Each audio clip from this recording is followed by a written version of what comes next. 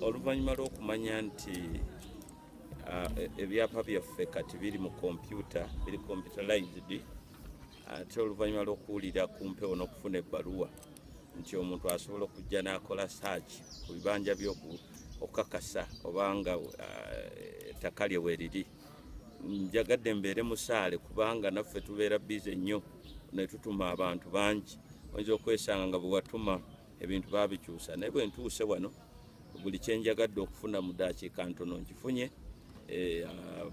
Amataka mwegali, kitegeeza nti bannansi kaakati obubbi bw'ettaka tujja kugenda tubukendeeza, ate n'abantu kati ensi gye tugendako kye tuyita social economic transformation mu land system etandise, kubanga kati ebintu obisanga oba oliawo tunaatera obisanga ku masimu gaffe ku neeti, ng'osobola okubeera ku neeti yo n'osobola okuwandiisa ekyapa eno ntandikwa nnungi.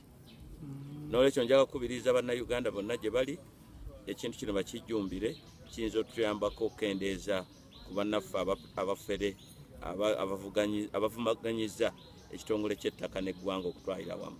Minisita, ensonga y'ababulooka bano nabo bafuuse ensonga. Olowooza ki ekiyinza okukolebwa, kubanga oli ajja n'atwala ekyapa n'akola atya, oluusi n'abula nawo n'ekyapa. Ababulooka bano olowooza ow'amagezi kiki ekiyinza okukolebwa ku babulooka embeera osobola otere? Babulooka bano tuteekwa okunyweza etteeka, naddala omuntu akkirizibwa okufuuka bulooka ku nsonga y'ettaka. Etteeka ly'ettaka eryo tulina okulyongerako ppini, naye n'abantu abakozesa babulooka bakole ekisoboka okumanya nti information gye babawa, naddala bwe tufunye system eno esobola okwanguya mu kompyuta, osobola gwe kennyini okuyitayo nga tonnaba kukkiriza bulooka kukolera ebirala, n'abikola naye nga omaze okukakasa nti byakola byebyo. Tuweeko oluzungu katono nnyo. Yeah, this system is an enhancement in terms of improving management of land in Uganda.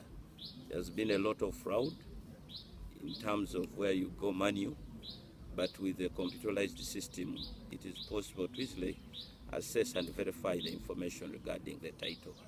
I believe if this system is given a lot of support, will reduce levels of corruption in land management, but also will cut down those who are grabbing land of other people. Titling over title will be reduced if we have computerized system. The issue of land blockers. The land blockers, I think we need to be strict on them, recognize them in the law, land management law, but also to appeal to those who want to acquire land through land blockers. Since the system has become easy, you should verify the information and leave the other part to be done by them when you are sure that what they are doing is correct. Oh, thank you.